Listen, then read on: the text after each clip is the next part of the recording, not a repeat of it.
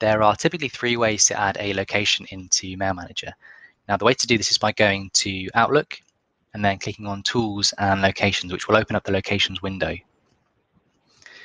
Now, on the left-hand side here, you can see a list of collections. In this situation, I want to add a new project that's just been started, so I'm going to click on the Projects collection. The first way to add a location is by going to the Add Location button at the top.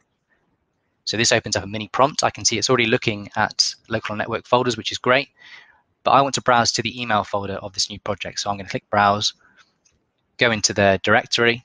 It's this new project here, so click on Emails. It might be called Correspondence or something else.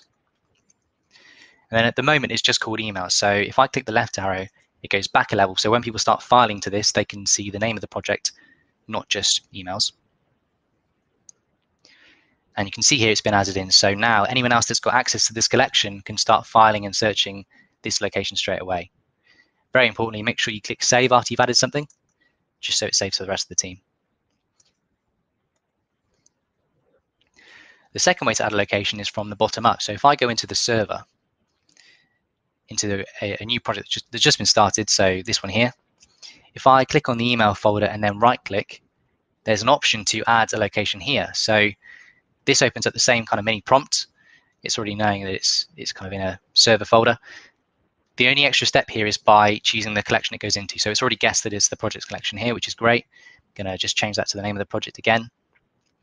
Click OK. Now, if I go back to the locations window and go back onto this collection, it knows somebody somewhere has changed this collection. So if I reload it, I can see the new collection, the new project there has been added at the bottom.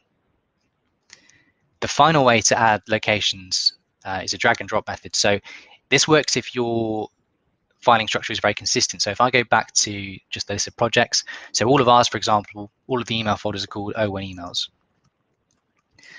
And again, you might call them correspondence or just email or something else. Now, if I select all of these and drag them into the locations window, what will happen is it will load a list of paths, so 5 paths in this situation, and it will just say emails. So the rest of them have been added, which is why it won't allow duplicates, because we don't want people filing to different places. But essentially, if I click on all of these now, click left by description, it will change them back to the name of the project. Now I'm going to have to delete these because they're obviously duplicates, but that's a good way of adding in loads of new projects, or loads of archive projects into a place where everyone can see them.